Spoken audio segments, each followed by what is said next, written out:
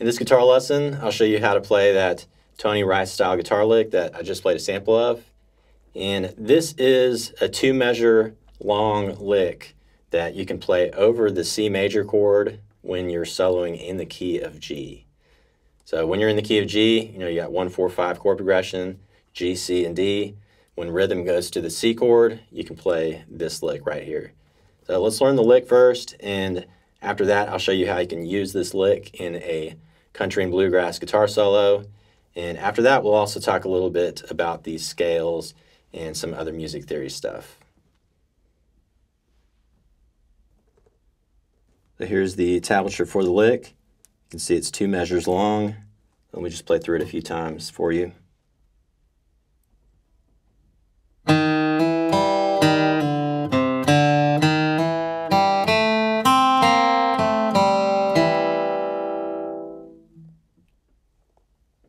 Do it a little bit slower.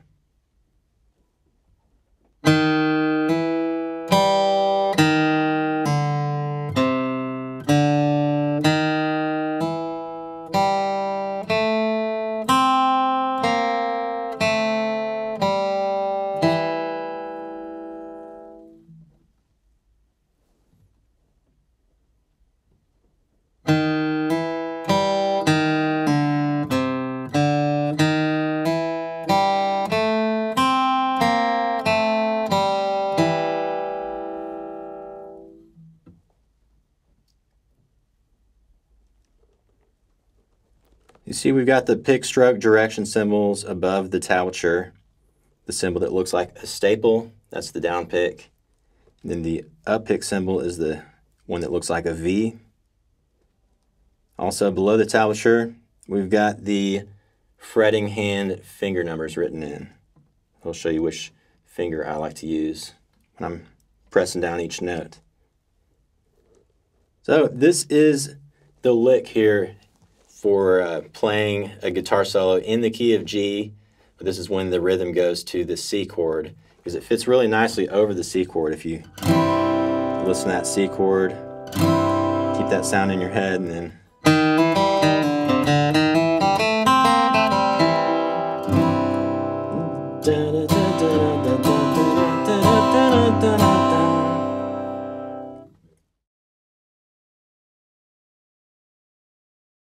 so now let's use this guitar lick over a standard 12-bar progression in the key of G. So we're going to play a solo over this 12-bar progression.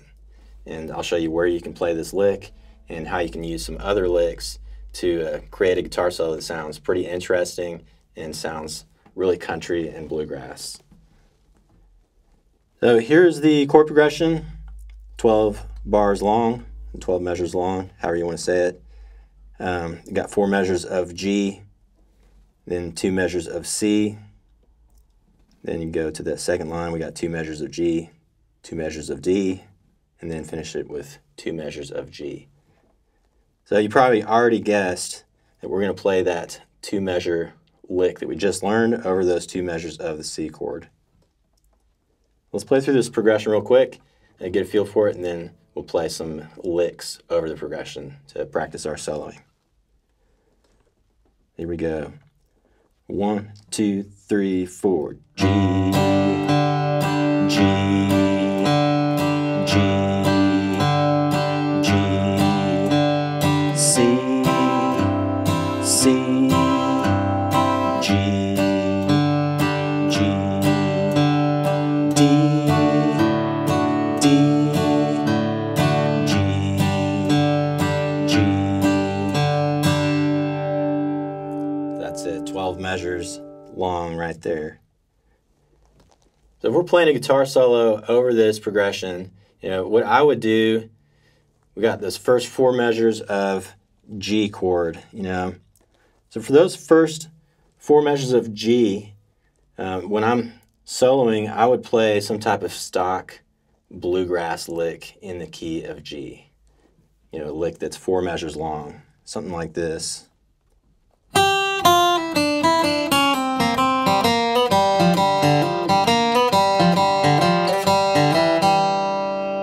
Quick example. So that was 4 measures long, just a stock bluegrass lick. And if you're wondering, where did I get that lick? Where can you learn more of those type of licks? We got a guitar lick library that I put together here at countryguitaronline.com.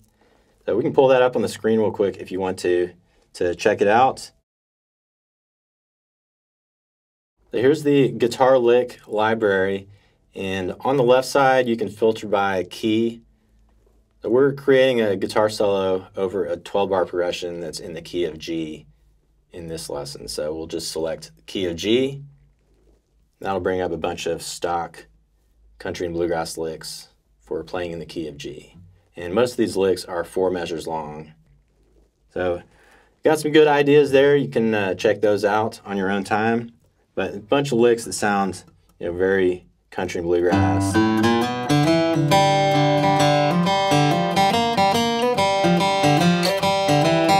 bunch of random stuff like that. So check that out. So really you can play stock bluegrass licks over this entire 12-bar progression. And you don't really have to think too much about the chord changes too much, going to C chord and go to the D chord. But what we're doing here in this lesson is we're making our solo sound like it's actually going to follow the chord progression a little bit better. So that's why we're going to use this 2-measure lick to play over the C chord that we just learned. So the reason this 2-measure lick sounds good over the C chord is because we're pulling in a lot of the notes from the C major chord into this lick. We're still using the key of G scales, but we're pulling in the C chord notes from the scales. I'll explain more of the music theory here in a second. But that's kind of what we're doing to make this solo sound a little more dynamic, like it belongs with the chord progression. So if we go back to this 12-bar progression, right at the beginning we got those 4 measures of the G chord, and I would just play any old stock bluegrass lick.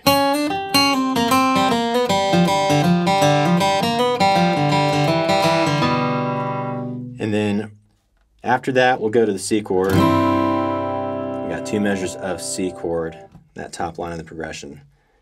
Right here, this is where we're going to play this lick that we just learned. You hear it sounds nice over that C chord. And then we'll finish up this progression here. That second line, we got 2 measures of G, and I would just play some type of stock lick for 2 measures worth. And then after those 2 measures of G, we go to a D chord, and we're going to do the same type of thing right here. We're going to play a G lick that sounds nice over a D chord. Lots of different ways to do this, but we're going to pull in some of the notes from the D chord into this 2-measure lick. And if we go back to the bluegrass lick library, you can see on the screen on the left side there in that filter, I've added a couple new categories. We've got key of G licks to play over the C chord. We've also got key of G licks to play over the D chord.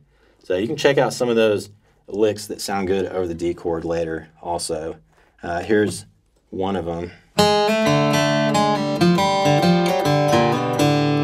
It's a 2-measure lick, a key of G lick to play over the D chord,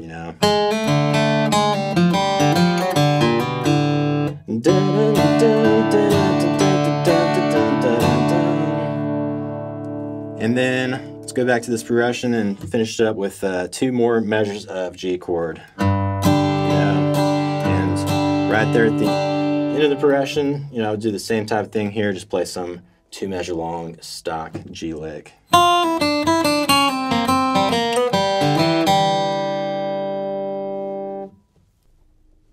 So let's put all this together. I'm going to play through a complete example of this guitar solo.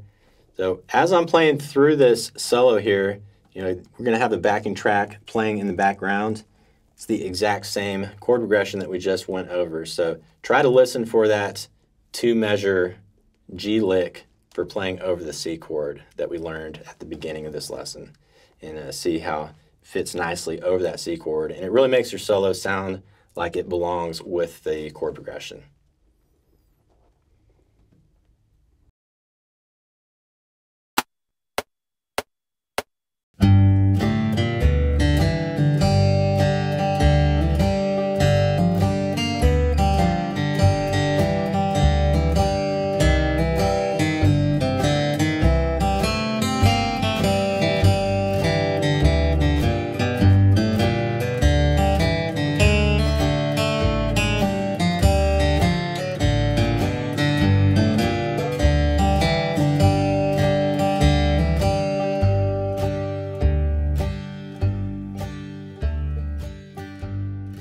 So that's just a real quick example of how you can use the guitar lick library to create some pretty cool sounding guitar solos.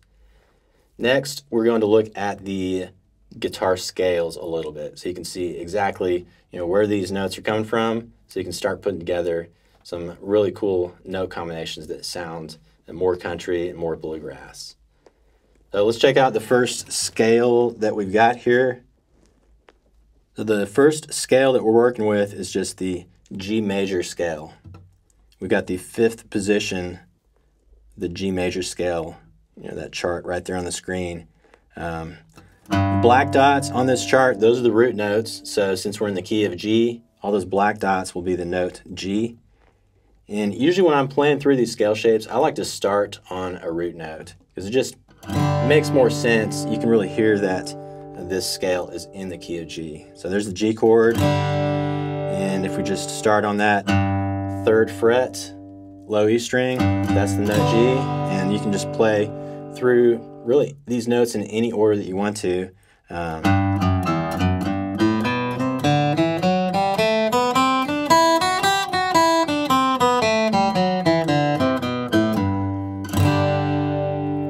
all those dots just show you which notes you can press down. So playing a scale up and down like that, it can be pretty boring. So what I usually recommend is that you go find a backing track in the key of G, and you just play random notes from that scale over the backing track. So here's a quick example. Usually when I'm playing random notes from the scale, I like to play on every 8th note. And I like to do alternate picking on every 8th note. So if we count out one measure in 8th notes, it would go 1 and 2 and 3 and 4 and. So the picking would go down, up, down, up, down, up, down, up. 1 and 2 and 3 and 4 and. And just like that, and just play random notes from that scale chart on every 8th note. 1 and 2 and 3 and 4 and 1 and 2 and 3 and 4 and.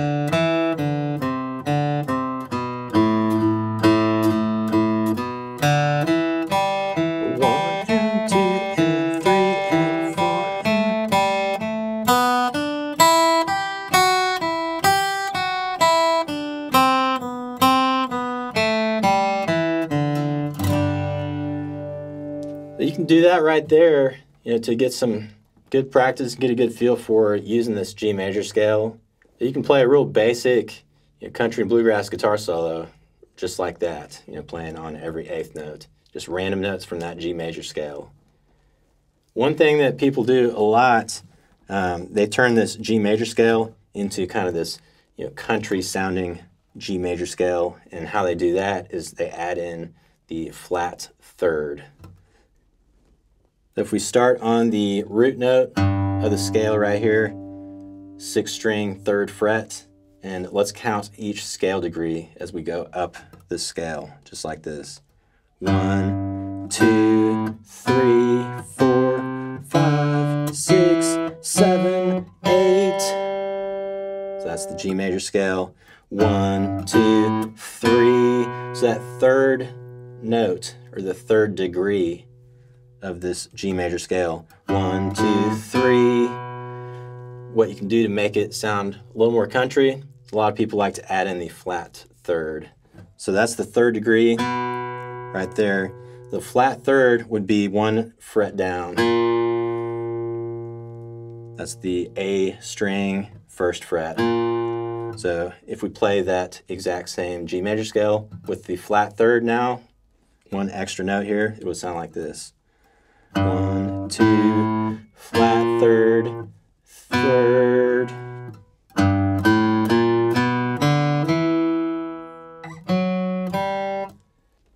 You can hear that flat 3rd in the stock country and bluegrass lick that you hear people playing all the time. This one right here. Dun,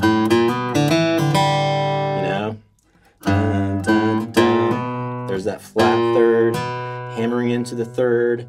So that's something you can think about as you're looking at this G major scale. Start adding in that flat 3rd, and you can do it at any octave really. There's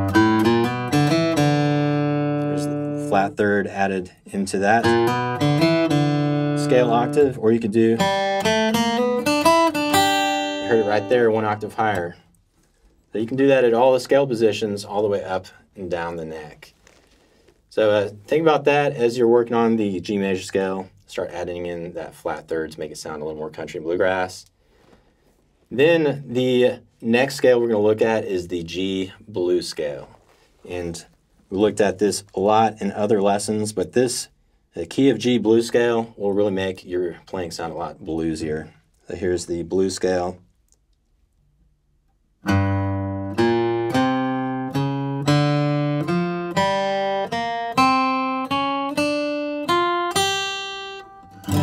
can hear how it sounds real bluesy, you know?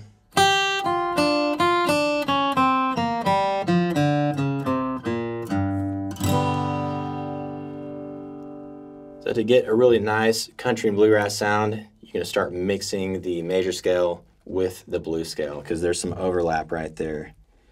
But try to do the same thing now with the key of G backing track and just play random notes from the blues scale on every 8th note, you know. Just pull up that blues scale chart and do 1 and 2 and 3 and 4 and 1 and 2 and 3 and 4 and 1 and 2 and 3 and 4. And you can let some notes ring out a little bit longer. 2, 3, 4. 1 and 2 and 3 and 4 and 1 and 2 and 3 and 4 and 1 and 2 and 3 and 4 and 1 and 2.